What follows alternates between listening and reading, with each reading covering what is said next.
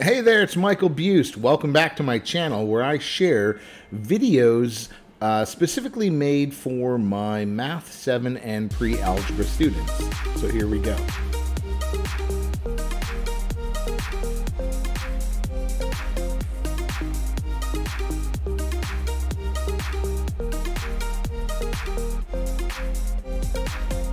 Before we get into today's lesson, let's do another DAF joke.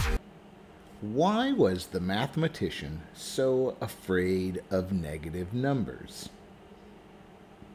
He would stop at nothing to avoid them. Get it?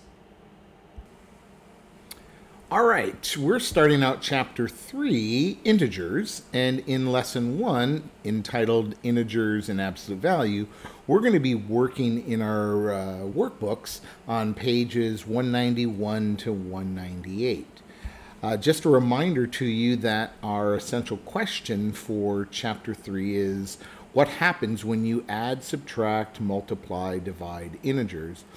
And then our mathematical practice or mathematical behavior is going to be construct an argument. So we will focus on those two things throughout this chapter.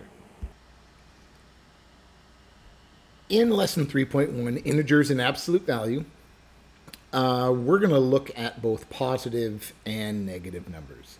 And just so that you know, all the negative numbers are going to be less than 0, and the positive numbers are going to be greater than 0. We want to look at what number are we talking about. We're talking about 5 degrees, and we're saying that it's below normal. And so I can represent that with the integer negative 5. I want to use the same digit of 5, but this time it's going to be above normal, and so I'm going to represent that with the integer positive 5. So why don't you take some time to practice problems A and B on page 192. Pause the video here so that you can work on it, and then I will reveal the answers in just a second. So in problem A, we have 6 degrees above normal. So we're going to have above meaning positive, and 6 would be our digit, so it would be positive 6. And in B, our digit is 2, and we're talking below normal, so I can represent it with the integer negative 2. Oops, made a mistake.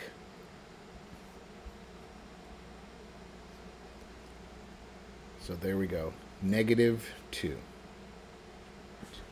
All right, in example 3, we want to graph the set of integers on this number line. So I already have the number line drawn for you. I just don't have the values underneath each of the little tick marks.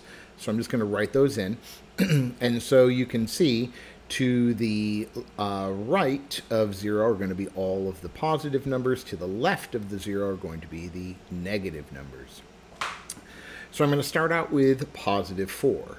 I'm going to find where that goes on my number line, and I'm just going to put a little circle there, a little dot, just to indicate that that's where 4 is. Now I have negative 6. I'm going to look on the left side of 0 and put a dot at negative 6, and 0, I'm going to put a dot there. All right, so why don't you try problems C and D? You can do these in your book. You can do them in your notebook. I would pause the video here and then come back to it so you can check your answers with mine.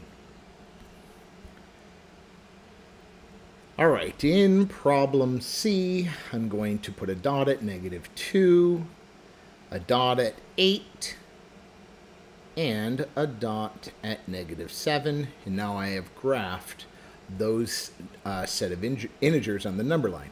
Now notice I had to think about what was between 6 and 8. In D, I'm going to graph negative 4 and positive 10. Negative 3, well, that's going to be between negative 2 and negative 4. And positive 7 will be between 6 and 8. Let's talk about absolute value. All right, so absolute value of a number is the distance between that number and 0 on a number line.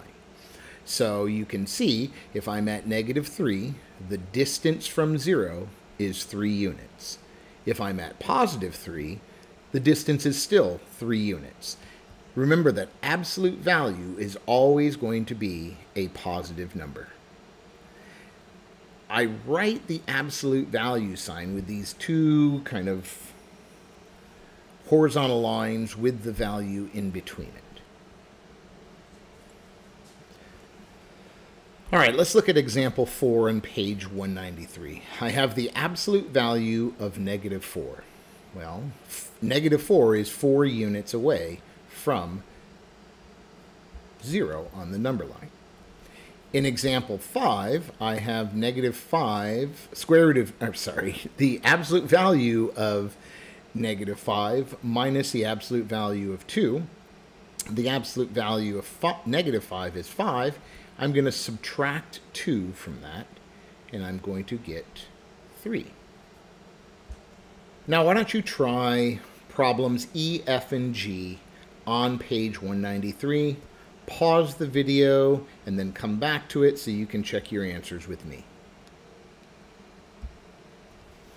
All right, E, the absolute value of 8 is just 8. It's 8 units away from 0 on the number line. So here I have 2 plus the absolute value of -3. The absolute value of -3 is 3, so I get 2 plus 3 is 5. And then I have the absolute value of -6 minus 5. The absolute value of -6 is 6. 6 minus 5 is 1. All right, in this problem, Nick climbs 30 feet up a rock wall and then climbs down 22 feet to a landing area. The number of feet that Nick climbs can be represented using the expression the absolute value of 30 plus the absolute value of -22. What we want to find out is how many feet does Nick climb? So if I just rewrite that expression, absolute value of 30 is 30, and then I'm going to add to it the absolute value of -22, which is +22. And then if I add those together, I get 52 feet that Nick climbed.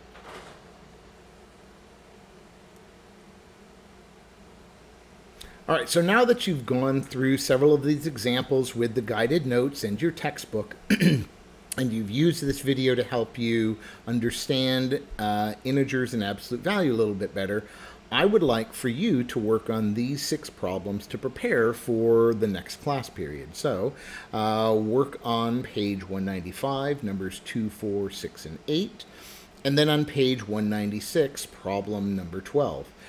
Remember to take a picture of your work, upload it to the assignment in Classroom, and get that turned in before the start of class. This way I can give you some feedback and it'll help determine where you are going to be working during that next class period.